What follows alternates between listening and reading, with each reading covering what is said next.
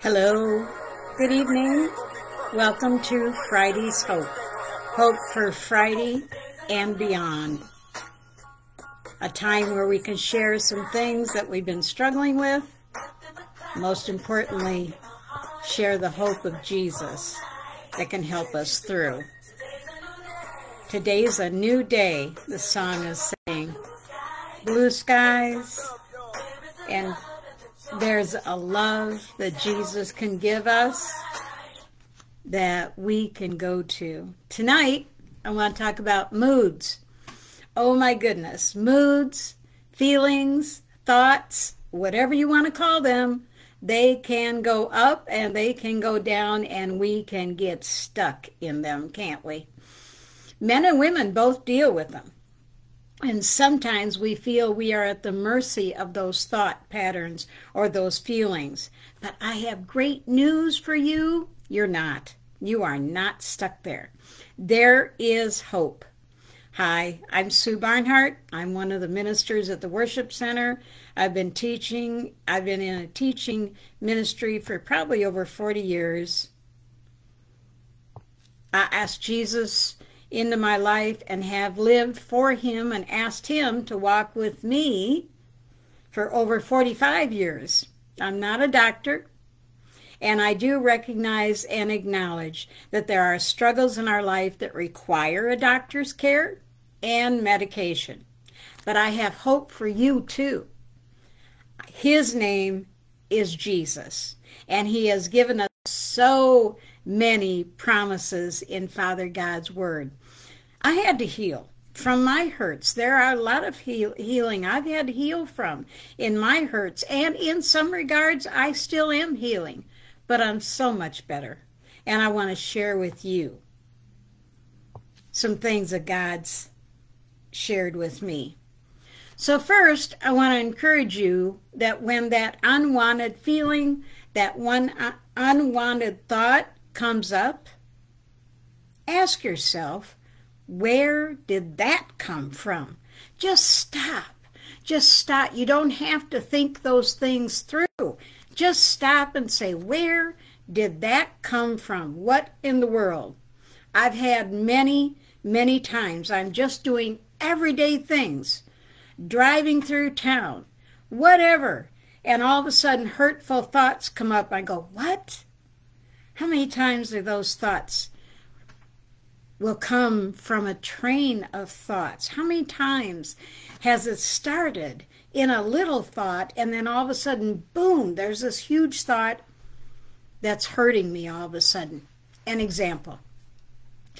I was thinking about, I was thinking about doing my hair and makeup and getting ready for work. Something I've done for many, many years. So I'm getting ready for work, doing my hair and my makeup, and that thought took me to a time when I did that for someone special. Then that thought took me to the point that I'm not with them anymore. Then that thought took me to there was somebody else and doing things I wish we could have done. And within a few short minutes, I was really hurt. I was really sad and hurt. And I stopped myself and I said, really? From doing makeup? Really, Sue? And the answer was yes. Yeah, it really was from doing makeup. But I had to stop and ask myself, how did I get here? And I stopped that little train by reminding myself all God has done for me and how he has healed me, where I am today, and how that whole train of thought may be true. It is true. It absolutely is true. But I'm strong, I'm healthy, it's okay, I'm in a wonderful place because I gave it all to God and I forgave. Now, those last two things, giving them to God and forgiving, that's a process. And it's had to happen over and over and over again sometimes. Sometimes the issues are done. Sometimes it has to happen over and over. I encourage you, men and women, I encourage you to do that, though. Even doing this study, brought up some things that I had to go and pray about and say, God, nope, this is not going to happen. I'm going to stay right where you put me, and that's in peace. So those last two things have to happen over and over again. It's not a one-time process, but it is a process that can yield a wonderful healing through Christ and his power and love. And he brought some scriptures to mind as I was thinking about this. This first one has been my go-to scripture when I see things happening that might hurt or that might cause a problem in my life. Here it is, Proverbs 3:5. Some of you can recite this with me. Some of this is brand new to you. Here it is. Trust in the Lord. Trust, that's a toughie. We talked about that last week. Trust in the Lord with all your heart. All your heart, I say all your hurts. Lean not on your own understanding. When I see things happening, boy, I can come to assumptions and conclusions about what might be happening. None of it's right. I am so wrong so many times. In all your ways, everything I do, acknowledge him, and he shall direct your path. Another one, Philippians 4:8. And again, some of these may be very familiar to you, but if we don't apply them in a real manner, then they're just words. One of my friends said, you can read the word, and I'm glad that's your favorite scripture, but have you applied it to your life? Folks, apply it to your life. Philippians 4:8, fix your thought on what is true and honorable and right and pure and lovely and admirable. Think about these things that are excellent and worthy of praise. What's true in your life? True is you're healthy. You're standing right there. You're sitting right there listening to this. Right things. What's right in your life? Your kids, your job, going to the festival we got going on. What's lovely? Maybe your grandchildren. I don't know where you are or what you're doing, but there are things that we can fix our thoughts on. Not the difficult things, not the negative things, which is where many times we end up doing is fixing our thoughts on the negative things. No, we have the ability to fix our thoughts on things that are good. Think about things that are excellent and worthy of praise. Isaiah 26:3. This is not a new verse to me, but it's new to me in applying it to my life. You, meaning God, will keep in perfect peace all who trust in you, all whose thoughts are fixed on you. There's that word again, fixed. Fixed on you, fixed on him, fixed on the things of God, fixed on his word. You don't have to stay fixed on those negative thoughts. They don't have to keep running back and forth through your mind. And they will. They'll try and come back time and again, even times when you think it's all fixed. Even when times when you think you're healed, they'll try and creep back in again. No. Stop them. And you start thinking about these things. There's triggers too. Oh my goodness, are there triggers? Everyday things as well as big things. Doing something that reminds us of a horrible situation. This is what happened to me. And I shared this with some other folks, but it's something that comes up. I'm sitting in my own parking lot in my own car, and it was running terribly. I mean, it was spitting and sputtering. It sounded like the rod was going to come straight through the engine, and I started to get afraid. I'm sitting in my own parking lot. I haven't even moved yet for work. This was several years ago, and I had to ask myself, why?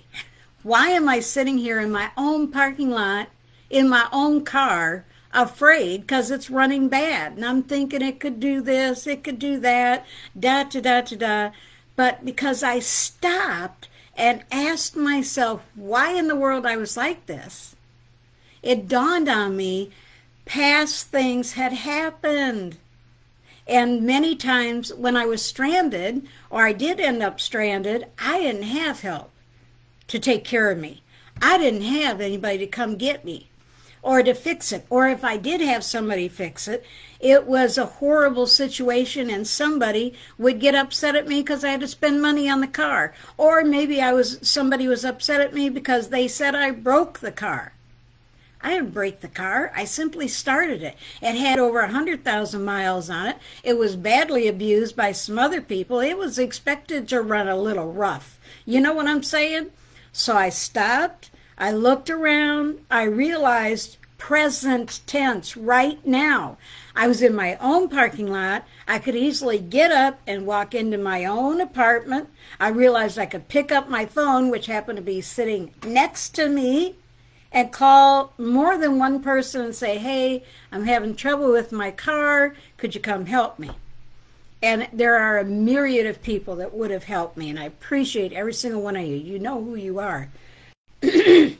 So I stopped that train of thought, that trigger, that fear. I stopped it because it wasn't true.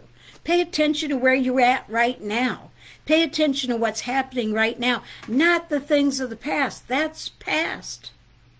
Pay attention to the good things that's happening right now. I think of the young mothers dealing with children. God bless you guys. I can't even imagine when I did it, and I didn't do it well.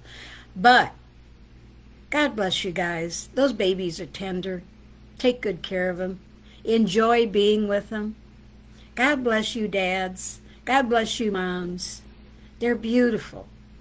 Pay attention to what's happening right now, right in front of you. Not that stuff that happened, that's in the past. There's nothing it can do for you anymore besides destroy you. So then there, again, the wonderful promises of God. Philippians 4:13. For I can do everything through Christ who gives me strength. Hello, God. Christ is the one who's going to give us the ability to do these things, okay? Jesus, I need your help. This train of thought is getting me nowhere. Help me get back on track. And this verse 19 of Philippians 4, and the same God who takes care of me will supply all your needs for his glorious riches, which we have been given to us in Christ Jesus. At the time that those words were written, the author, for those who don't know, the book is Philippians, the author is Paul. He's not sitting in some castle or a temple. He's not sitting in some home or wonderful place. He's sitting in a deep, dark, wet, damp, cave-like jail, shackled. And from what I remember reading, to the guards. Not just shackled to a wall. He's shackled to the guards, I think. Now, if I'm wrong, I apologize. He's sitting there in this deep, dark place in jail, writing these words, saying the same God who takes care of me, saying to me you're being taken care of in jail? Yeah. Because he was able to share God with so many of those other prisoners and some of the guards as well. That he's going to supply all your needs as well. And the need that we have that we're talking about tonight is the need of settling our emotions, walking in peace, settling our minds, staying on that straight path that we all struggle, that we all want to be at. It is possible. It is possible. I promise you. I know. And so did Paul, who's sitting in this deep, dark, cave-like jail. Look, during the biblical times, for those of you who don't know, this jail that we have nowadays is a castle, is a haven compared to what the jail was like back in the day, back during the time of Jesus. There's physical reasons sometimes we struggle with anger or feelings or moods. My kids will attest to this because they had to go through it with me. No comments on it anywhere. I found myself getting very angry anytime during the day for what I thought was no reason. Why am I angry? Nothing's going on. Still happens to me today. But I stopped. I looked, I did some research to find out what was going on. Hormones. I was going through the hot flashes. I was going through menopause, going through the whole thing. My whole body was in an uproar. So therefore, I was just all of a sudden furious. I mean, not a little bit angry, but furious. Once I understood that, and knowledge is power, ladies and gentlemen, knowledge of the scriptures, knowledge of physical anatomy, knowledge of medications, knowledge of diseases, whatever, it is power. Once I understood that, once I understood my hormones were doing dancing back and forth, and that would be sending me in a time of anger, then I knew immediately when that happened, what was about to happen was a hot flash. I went, okay, I'll sit here and wait a minute. Sure enough, it showed up. You know, I understand. I recognized and could stay and wait a minute and say to myself, this isn't real. This is my body being off balance right now, and it's gonna pass. There's many physical reasons our moods change. When we're sick, how many of us are sick easily? I'm not. I whine. I want my blankie. I admit to it. There's being tired. Look, y'all, if you have kids and you work, that all by itself will wear you out, let alone not feeling good and a ton of other things that'll cause you to be tired. I know for myself, if I don't get a full night's sleep, I do not do well the next day. I promise you I don't. Everything looks twice as big. It looks like it's impossible to do, etc., etc., etc. That's when I have to go to Christ. I have to go to God and say, God, I am exhausted. Help me through this. Just help me get through it. Keep my mood, keep my peace. Help me keep my peace. There's many physical reasons. We're sick, we're tired, we're overwhelmed. How many times have we been overwhelmed? Good gravy. We have blood sugar issues, heart issues. So many things can throw our moods and our feelings and our mindset off. So many things. Stop. Even medications we have to take sometimes causes our mood to go off or our feelings to go weird. Steroids. Prednisone, hello, that is not a nice drug for that. I take it when I have to, but boy, can I tell you about my mood swings when I'm on that stuff. So many things. Wonderful drug. I'm not knocking it all. I've had to take it off and on most of my life. But I know when I'm on that, it's going to get a little weird in my head sometimes. Medications, our feelings to go off. All I'm saying here, and I'm almost done, there are a myriad of things that can affect our mood and our thought patterns and our feelings. It's only temporary. Let me say that again. They're only temporary. I promise you. Give yourself some time, get some rest, find out where it's coming from, do some work, and grab a hold of the promises of God. Don't let something temporary live permanently in your life. It doesn't have to be that way. There's so many promises in the Bible for help. And the one help comes from 2 Corinthians 10, chapter 10, verse 4. This is the King James Version. It says, for the weapons of our warfare, and boy, are we in a warfare when it comes to feelings and thoughts, are not carnal. That means it's not fleshly, but mighty through God to the pulling down of strongholds. Hello, those strongholds, those thoughts that keep coming back. Oh, no, you don't. The New Living Translation version puts it much differently, and I love it. We use God's mighty weapons. He gives them to us when we call on Him, not worldly weapons, to knock down the strongholds of human reasoning. Hello, how many times do we end up reasoning things and it ends up being a mess?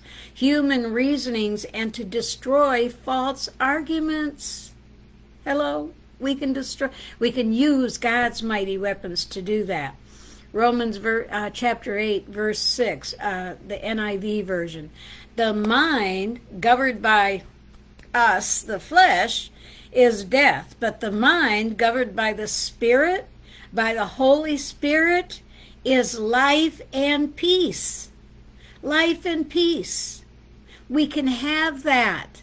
We can walk in that. It's not every second. I'm not telling you that it's all the time and I walk in la la land, okay? What I am telling you is I have victory over those ugly thoughts. I have victory over those things that hurt, over those things that want to pull me into darkness and blackness. And when they do try and come back, which, by the way, they do, I have victory over that too.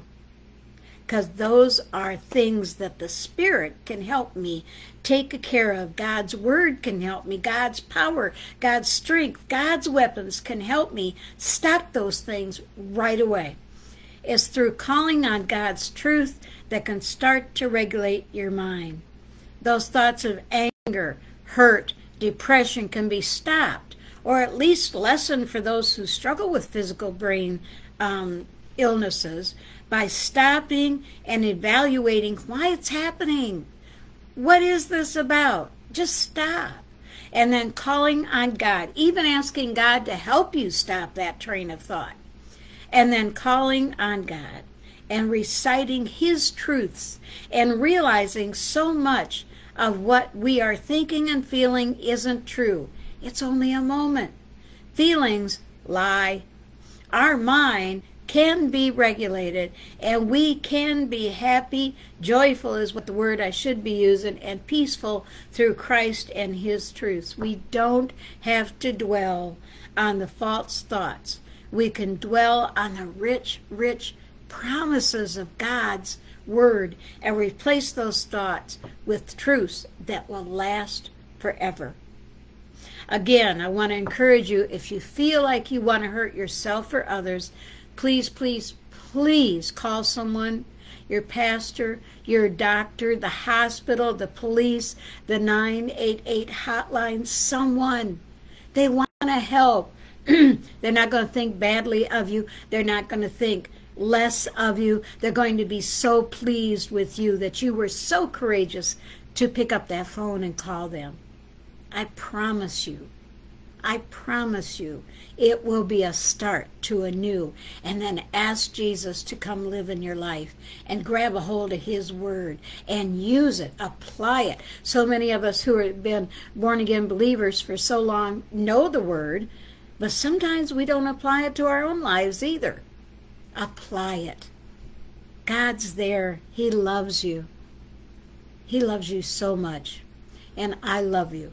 You are an important part of our lives, and I'm praying for you. Have a great night. God bless you.